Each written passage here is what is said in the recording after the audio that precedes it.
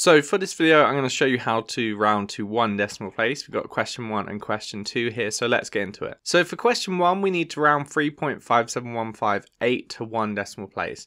Now there's two things you're going to want to look at when rounding to one decimal place. First of all, the first number after the point, and that's going to be to one decimal place. So here we have a 5, that's one decimal place in. Now depending on whether you round this up or down is dependent on the following figure. So for example, in this case we have a 7 afterwards. Now if this following figure is 5 or up, you round upwards, and if it is less than 5, you round downwards. So because we have 3.57, we're going to be rounding up, so it'd be 3.6 as our final answer. Now, if we were to round down, we just keep it as the same, so it'd be 3.5. For example, if we had 3.54, we'd round it down to 3.5. So hopefully that made sense. Hopefully that was clear. I'm going to jump on to the second one now. Leave a comment if you have any questions. So question number 2, round 85.142781 to one decimal place. So again, we identified the one decimal place number. In this case, it's a 1, and then the following figure is a 4. So 4 is less than or equal to 5, so we're going to round it down.